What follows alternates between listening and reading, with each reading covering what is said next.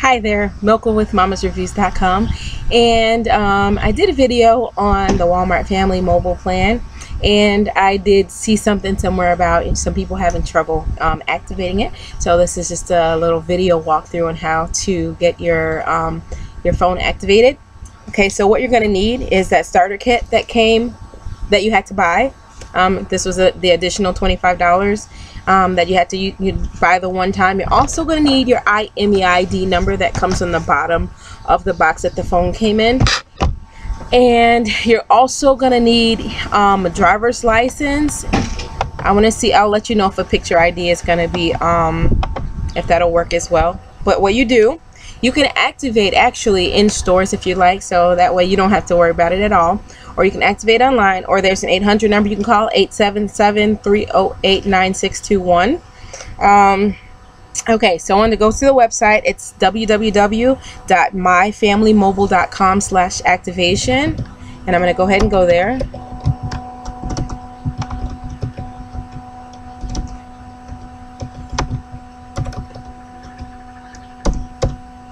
Pressing all the wrong keys. Okay, so I'm there. Okay, so it says what you need to get started. You're going to need your family mobile phone or phones and the packaging that they came in. You're going to need also your family mobile starter kit, and also your driver's license or other personal ID. Okay, so phone, box that it came in, activation kit, and also I have my ID here. Alright, so it says activate your phones. This is your first family mobile phone. It says click next below and we'll help you activate your phone. Otherwise, if you're an existing member, you can log in if you want to add like additional phones to your account. So I'm going to go ahead and click next because I've not activated a phone with them yet. Okay, so it asks how many phones are you activating today. I'm just going to do the one. So you click, and there's up to 5. I'm going to click 1 and next.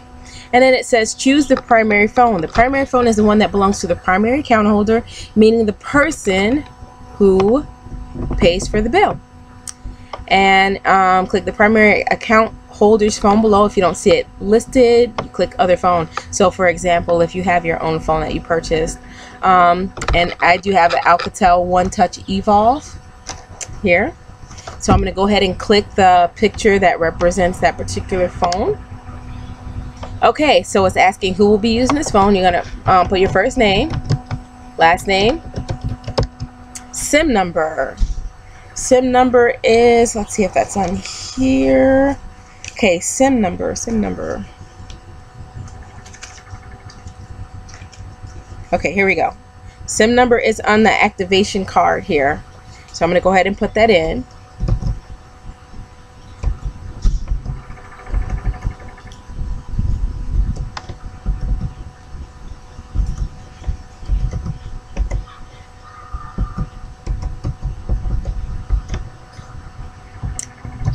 It's several digits long, and it is on your card, on the card, the activation card that the SIM card was on.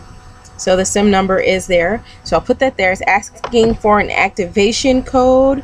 So let's see how long it takes me to find that. Oh, and there's a little walkthrough too. It tells you exactly where the activation code is. It is here. So I'm going to go ahead and put that activation code number in on the same yellow card, card with the yellow top there. Okay.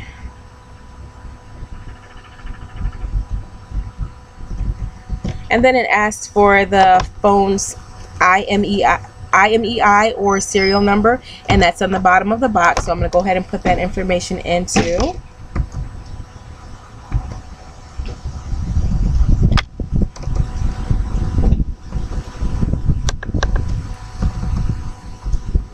Okay, so you have a choice now of getting a new phone number or transferring an existing phone number. And there's a frequently asked question section if you're looking to transfer an existing phone number. So I'm just going to get a new phone number. So I'm going to go ahead and click the next button now.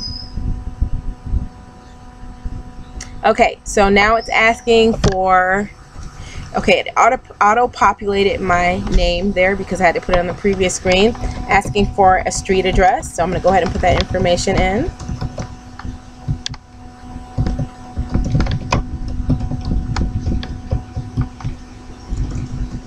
And it's asking for my preferred area code.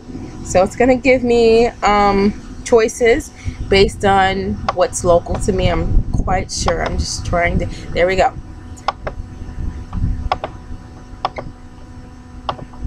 Having a little bit of a hard time ticking the, okay, there we go.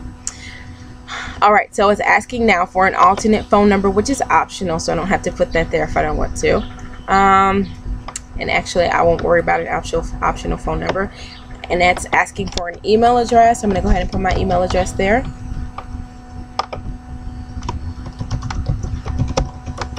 Verify email address. Create PIN. Verify PIN. ID type. Let's see, I'm going to use my driver's license. You can also use military ID, a passport, U.S. territory IDs, U.S. permanent resident card, federally issued disability ID card, state or federally issued ID card, tribal issued ID card, Canadian driver's license, matricula, consular ID card, foreign passport, visa, New York State benefit card, or a New York State learner's permit. So I'm going to use my license. It's asking for the state of my license. Asking for my ID number.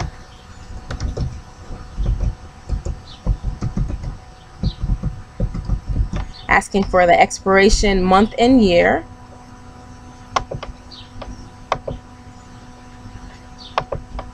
Putting that information in drop down box, and it's asking for my date of birth. So I'm getting this information in, and I'm going to click the next button. Okay, so now it's asking me if I want to add unlimited web access to any unlimited talk and text plan for only $10 per line. Excuse me, it says the unlimited web feature includes a 5 GB allotment of web access at up to 3G speeds. This high-speed access can be added to each line on your account. Once you've used 5 GB of data, you'll still enjoy unlimited web access at reduced speeds. So let's see. It says unlimited web for $10 a month, 5 GB at up to 3G speeds for email, video, and more. I'm going to select no at this time. You can always change your data option later if you need to, it says there. So I'm going to go ahead and click next. And let's see, just verifying my information, the type of phone, area code I want, what plan I want, unlimited web. I didn't select that one. Actually, it's giving me a subtotal. Okay, let's see.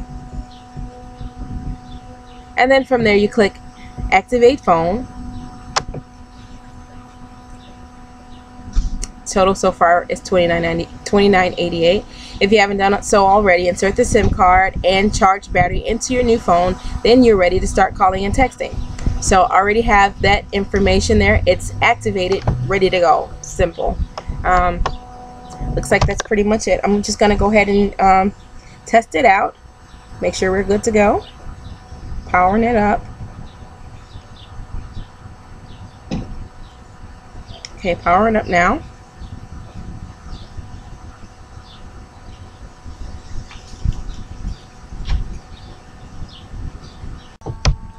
Sorry about that, had to plug into our power source, but that about covers it. Phone is now activated, and I already placed a test call. It goes through just fine. Again, you can activate in the store, you can activate online, or you can activate by calling that 800 number that I gave earlier. And that's about it. Thank you so much for watching. Take care.